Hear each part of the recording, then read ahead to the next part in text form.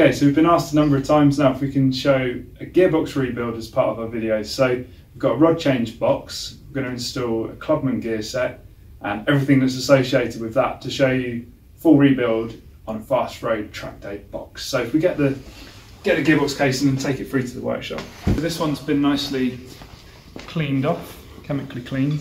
Don't advise blasting because it can leave all the grit inside. You'll never get it out. So there's your rod change gearbox casing. We've got all the new parts here that we'll show you in a minute, and some of the bits that you can reuse from the standard box. So at this point, I'm going to hand over to Steve.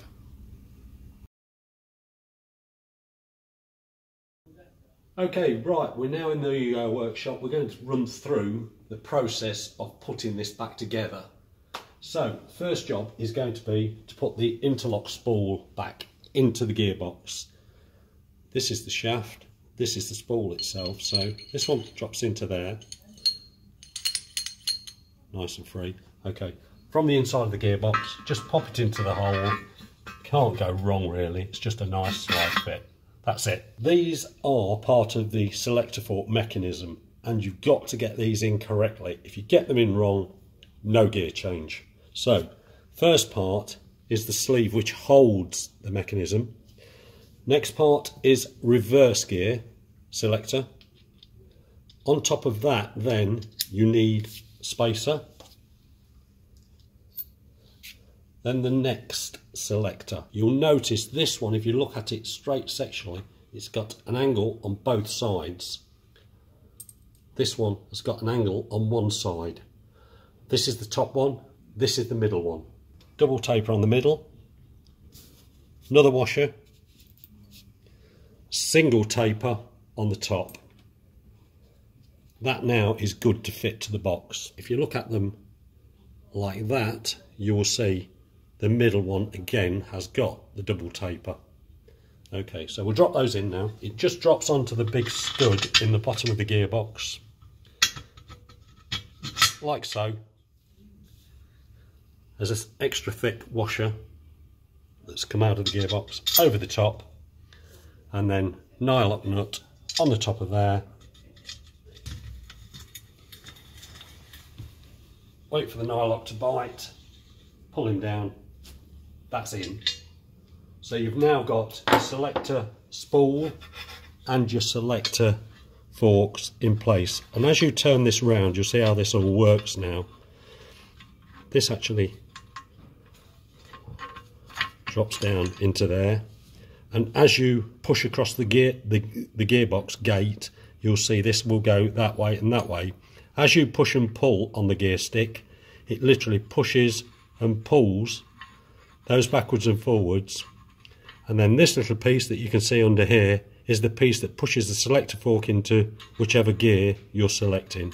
And if you come up, you'll find it moves the next one backwards and forwards, and if you go right down to the bottom, it moves the reverse gear one. There we go.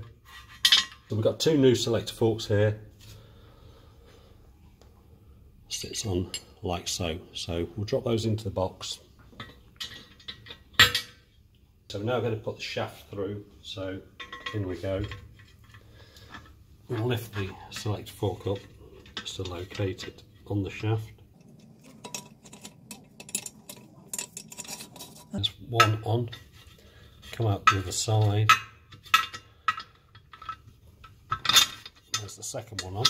Okay, so they're now in place. Make sure that they are located on the shaft and on the selector arms in the bottom of the gearbox. You've now got to put this little pin in the hole through the selector fork into the shaft. Here's the hole that goes through the selector fork and through the shaft. So we've now got to put, I'll show you through here, this pin in place.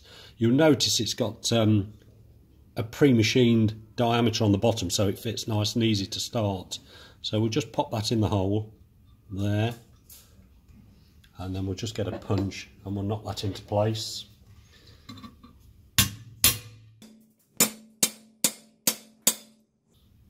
There we go, that's firm.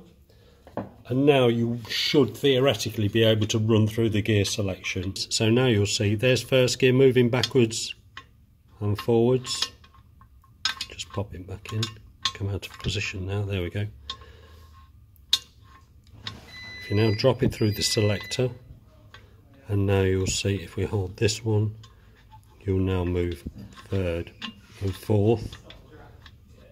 If you now drop down one further, you will now see reverse gear move backwards and forwards. Okay, we've now got the main shaft in the vice, got it inside a pair of aluminium jaws so there's no damage. We're now going to put the gears back on the shafts, so we'll get the first bearing, we'll load it up with some lube, and that one literally sits just there. Okay, now the tricky piece is these little springs and detents. So you've got a spring, goes in just there, you've got one plunger that side, one plunger that side. Now they are to lock the spindle after we've fitted the gear. So first gear goes here, so this is second gear. So we need second gear out of the Clubman gear set, washed off, ready to fit. So drop him down over there. You'll find now that it will locate underneath on the two pins. So you've got to compress one of the pins. I'll just use a little screwdriver here. Pop the pin in. The other side down. There you go. So that's on in place now. Now you'll see the two detents there and there will now locate in this piece. Right, we'll now pop this one on. Nice fit. And you'll find that there are a couple of holes in the side of the gear. These are for pushing the detents in. Okay, come around this side, you'll see the detent in there. Push the ring down. Push the detent home. And as you've pushed it in, put your thumb on top of the ring. That will stop the detent coming back out. Come around to this side now, move the gear round until the hole lines up with the detent. If you put a little plunger in there, push him in. As it goes in, keep pressure down on the washer. The washer now will go down. As you've got him down in place, put a little screwdriver in the slot provided, push him round, and the two detents now you will see are locked in the castellations on the washer. One just there, and round this side, Stephen, and one just there. To go for third gear, so lube the bearing. Okay, on this one, you've only got one detent and plunger. So there's the spring going in. There's the plunger on top.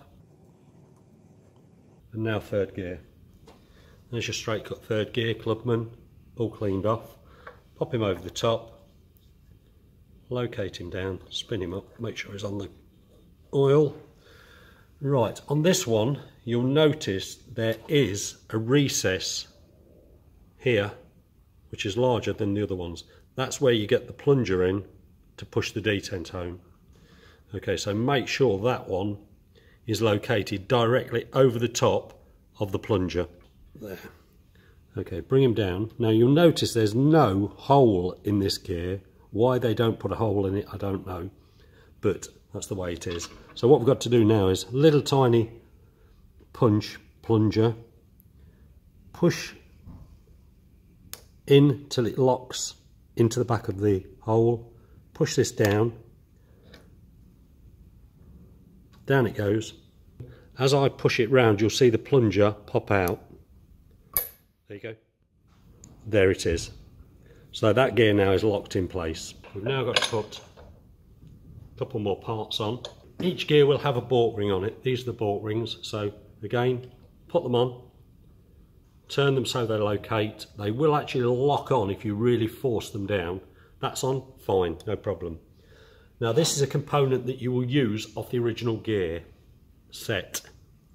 So just pop him open, you'll find he's on springs.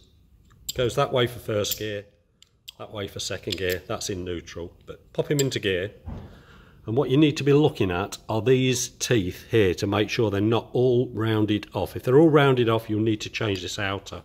So that side, check this side. Again, these are quite good, so we will use this set.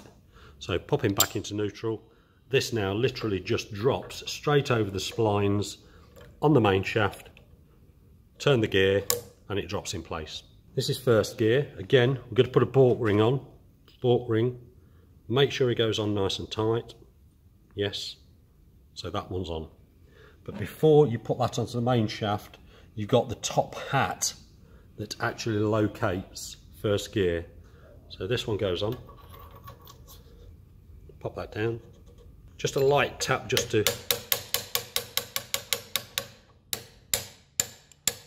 Now we need some more lube. In and out, okay. Bearing in place. And now the first gear that you've just put the balk ring on, turn him upside down. Down he goes, onto the main shaft. As you turn it, you'll notice it'll lock down in place with the balk ring onto the dog hub. There we go. We'll turn him back over again now. Pop him back in the jaws.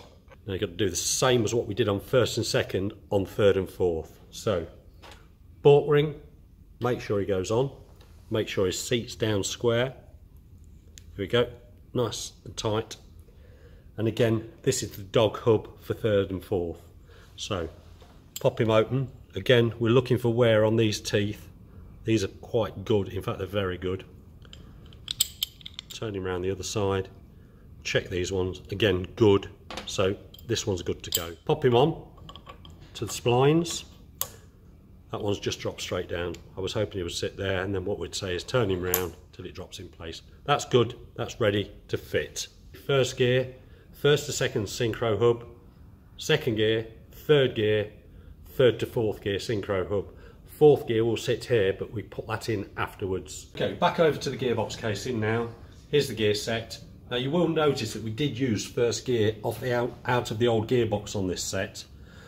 This is because it's a clubman gear set, so it only comes with second gear, third gear, fourth gear and lay gear. If you buy the race gear kit, it comes with a new first gear and a new reverse gear. So this set, the clubman, it'll use the original first and reverse. So we'll just drop this in now. So down she goes, in through the double roller bearing, and then it will drop into the two selector forks like so. And that now is all in place. Okay, so we've got the gears in this one now, so this one's complete as far as we're going to go this week. Next week what we'll be doing is we'll be putting the double roller, the single roller, fourth gear in, lay shaft, centre pickup, and doing all the preloads.